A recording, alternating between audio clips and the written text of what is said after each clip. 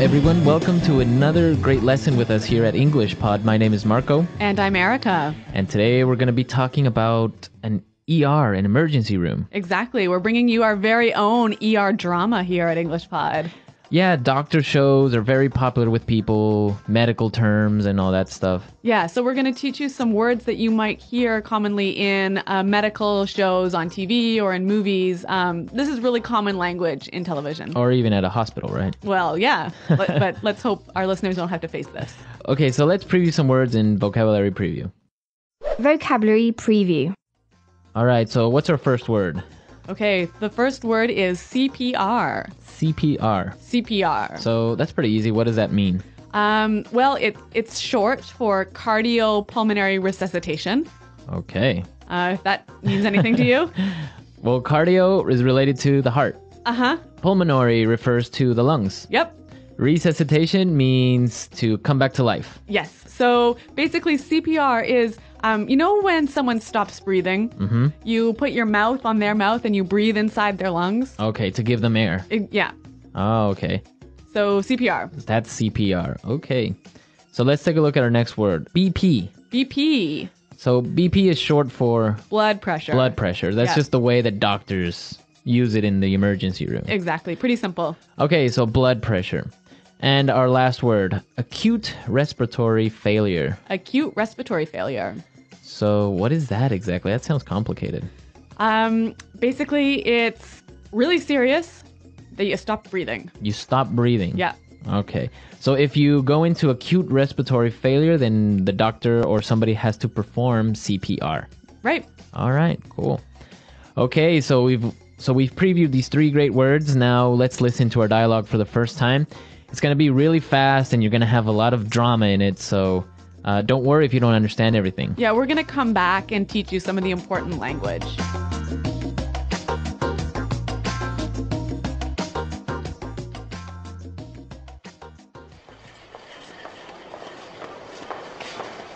Help!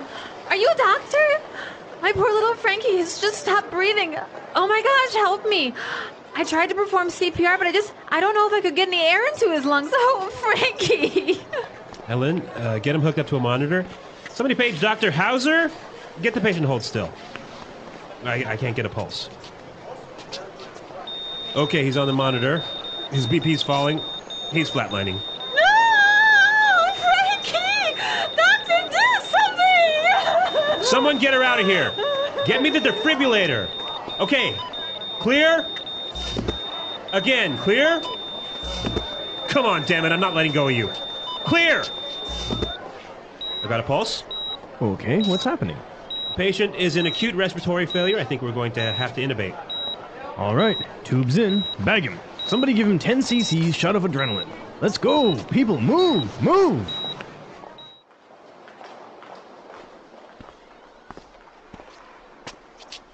Doctor, oh, thank God. How is he? We've managed to stabilize Frankie, but he's not out of the woods yet. He's still in critical condition. We're moving him to intensive care, but... Doctor, just do whatever it takes. I just want my little Frankie to be okay. I couldn't imagine life without my little hamster.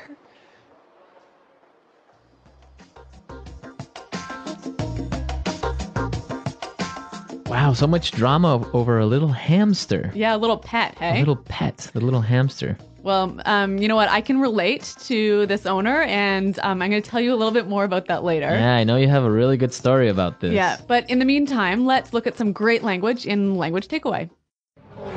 Language takeaway. All right, so let's take a look at our first word. Intubate. Intubate. Intubate. Intubate. So this is a medical procedure. Exactly. When a patient can't breathe properly, sometimes the doctor takes a long tube and puts it into their mouth and down their pipes, I guess, down their breathing tube. Right. So that they can breathe better. Okay, so that's to intubate. Yes. Okay, so once they've intubated the patient, they start to bag him. Yeah, bag him. Bag him. Bag him. Does that mean they like put a bag over the person's head or something? No. So there's a bag attached to this intubation tube, and you squeeze it to put air into the lungs. Okay, so you squeeze this bag and it puts air Yeah. through the tube. I think this is just medical slang. Yeah, I guess backhand. Yeah, but you hear it all the time on TV, so it's Right. important our listeners know it. Okay. Let's look at our next word. Critical condition. Critical condition. Critical condition. The patient's in critical condition. This condition means it's serious. Right. If a patient is in critical condition, they're either really, really hurt or really, really sick, and they could die pretty soon. Okay. So you don't want to be in critical condition. No. Let's take a look at our next word. Stabilize. Stabilize. Stabilize. Stabilize. So when the doctors stabilize a patient, they take that patient out of danger. Exactly. When a patient is stabilized, they probably won't die in 5 minutes. Okay. But they could still be really sick. They could be in critical condition, right? But it's under control. Exactly. Okay. Yeah. Stabilize. Let's look at our last word. ICU. ICU. ICU. Intensive care unit. Okay, that's what it means. Intensive care unit. Yep. So that's the place where patients who are in critical condition are taken. Right. So what's the difference between an ICU and a regular room? Well, I don't know. I've never been in one. But I think like patients are monitored regularly. And I think there's, maybe there are more nurses and fewer patients. There's just a higher level of care. A higher level of care. Yeah. Okay. Okay, so it's time for us to listen to our dialogue again. Now try to catch all of these medical terms that we've just talked about, and then we'll come back and explain a few phrases. Help! Are you a doctor? My poor little Frankie has just stopped breathing. Oh my gosh, help me.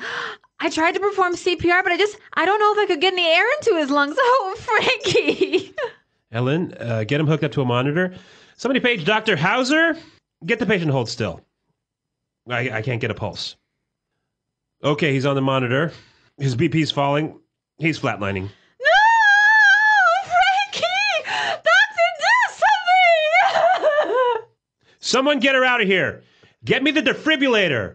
Okay, clear? Again, clear? Come on, damn it, I'm not letting go of you. Clear! I've got a pulse. Okay, what's happening? The patient is in acute respiratory failure. I think we're going to have to intubate. All right, tubes in, bag him. Somebody give him 10 cc's shot of adrenaline. Let's go, people, move, move! Doctor, oh, thank God. How is he? We've managed to stabilize Frankie, but he's not out of the woods yet. He's still in critical condition. We're moving him to intensive care, but... Doctor, just do whatever it takes. I just want my little Frankie to be okay. I couldn't imagine life without my little hamster. Okay, so there are some really good phrasal verbs in this dialogue. Yeah, a couple of good phrasal verbs. Okay, so let's take a look at these phrasal verbs in putting it together. Putting it together. All right, so what's our first phrasal verb today? Hook up. Hook up. Hook up. So to hook up. So when we talk about hooking something up, we are usually talking about electronics, right, Marco? Yeah, you usually hook up your TV or Yeah. your computer. Yeah. So why don't we listen to some examples of how we would use hook up? Example 1. I finally got a Nintendo Wii. Come on, help me hook it up to the TV. Example 2. I don't know how to hook up this new DVD player. Can you help me? Example 3. I just hooked up my new HD TV. Want to come over and watch a movie? Great. So you can see that there are a few different variations of this pattern here with the word hook up because it's a phrasal verb. Exactly. And I think the same patterns can apply to our next phrasal verb. Hold still. Hold still. Hold still. Hold still. So the doctor needed the patient to hold still. Right. To stop moving. Stop moving, exactly. Okay, let's listen to some more examples of hold still because, again, it's a really great phrasal verb that you can change up a little bit. Example 1. If you don't hold still, I can't see if you have something in your eye.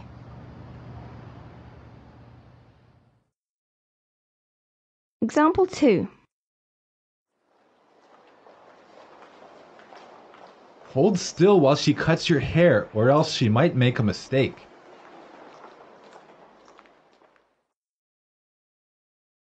Example 3. Hold still, you have a bee on your back. Okay, hold still. Great word. Yep. All right, one final phrase for you. Out of the woods. Out of the woods. Out of the woods. Out of the woods. So when someone's out of the woods, they're Free from danger. safe. Okay, safe. Yeah. I guess it's kind of a saying. Yeah. Like, I'm out of the woods. Yeah. I'm Yeah. free. I'm safe. I guess there are two variants of this phrase. We can say, I'm out of the woods, or we're out of the woods, or I guess we're not out of the woods yet. Uh-huh. Yep. So, okay. Out of the woods. Mm-hmm. Okay, so now it's time for us to listen to our dialogue again. And when we come back, Erica's going to tell us about her ER story.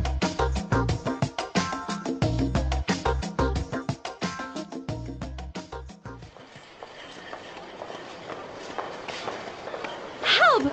Are you a doctor? My poor little Frankie has just stopped breathing. Oh my gosh, help me. I tried to perform CPR, but I don't know if I could get any air into his lungs. Oh, Frankie. Ellen, get him hooked up to a monitor. Somebody page Dr. Howser. Get the patient to hold still. I can't get a pulse. Okay, he's on the monitor. His BP's falling. He's flatlining. No! Frankie! Doctor, do something! Someone get her out of here. Get me the defibrillator. Okay, clear? Again, clear? Come on, damn it, I'm not letting go of you. Clear! I got a pulse. Okay, what's happening? Patient is in acute respiratory failure. I think we're going to have to intubate. All right, tubes in. Bag him. Somebody give him 10 cc's shot of adrenaline. Let's go. People, move. Move.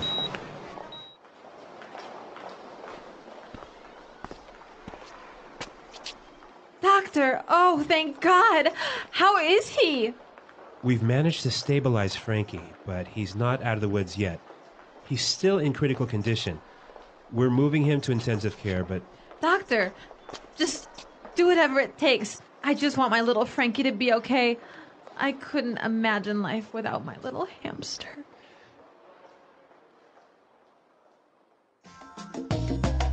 Okay, Erica, so what happened? What emergency did you have? Well, it was with my cat. Your cat. Yes. I had some people over for dinner, and it was maybe 1:30 in the morning, and I went downstairs to let them out and show them where the taxis were. And then I came up and I saw that the cat was gone. And it turned out that the cat fell out of the window. Fell out of the window. Yeah. All right, but our listeners have to know, what story or what floor do you live on? The 20th floor. The 20th. Yeah. So this is really dangerous, right? That's really high up. Yeah.